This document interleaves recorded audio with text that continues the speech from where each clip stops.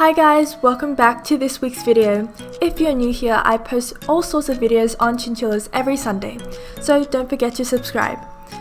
Now, I have been using the Critter Nation cage for about a month now, and in today's video, I thought it would be fun to show you the unboxing process and an honest review.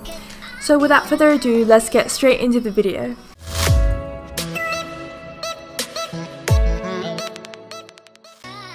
The cage I got is the Critter Nation model 162 double unit, which is 36 inches by 24 inches by 63 inches.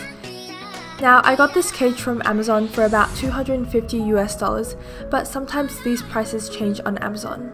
So this cage is surprisingly heavy and it was really hard to lift up, but now I'm going to unbox it. Yeah, so this is basically what it looks like when you open the box.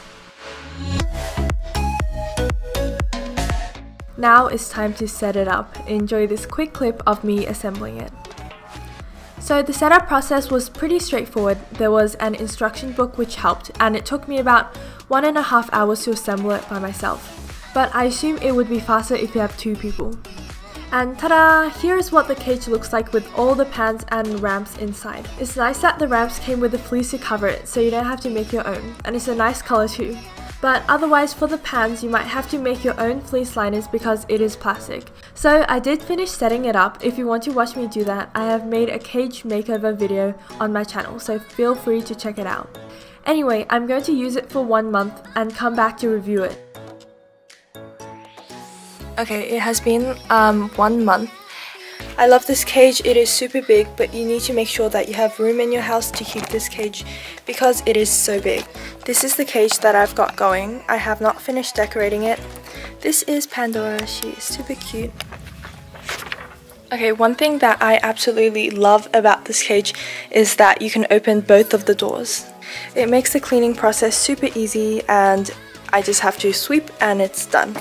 Okay, so this is Pandora. When I first put her into the cage, she seemed a bit reluctant because, well, obviously it's a new environment for her. So what I did was, as you can see, I put the liners from the old cage into the new cage because so she could still have that familiar scent near her. But now she loves this cage. She runs all around it and she absolutely loves this cage. So the one critique I have about this cage is that some of the doors don't close properly. In order to close the doors, you squeeze this tip will go down, so you can see. As you can see, when I try and put it back, it doesn't completely go in. I have to push it and then the door fully closes. So that's a bit annoying, but I don't really mind because even if it doesn't close properly, she can't get out. I think the reason is because I have fleece in the cage and it sort of like blocks the door from closing properly, but that is just the one thing that sort of bugs me. And that goes the same for the bottom doors too. Like every time you close it, you have to push it in. And the other thing I wanted to talk about were the wheels. Obviously, these wheels are made out of plastic, so you have to be mindful. If you have a chinchilla, they might want to chew this wheel. So Pandora did try to chew these wheels a couple of times, but I did manage to stop her, and it's good that she doesn't always try to chew them, or that would be a problem. So yeah, that is it for this week's video. If you enjoyed this, make sure to subscribe because I post videos every Sunday. And thank you so much for watching until the end, and I will see you very, very soon. Bye!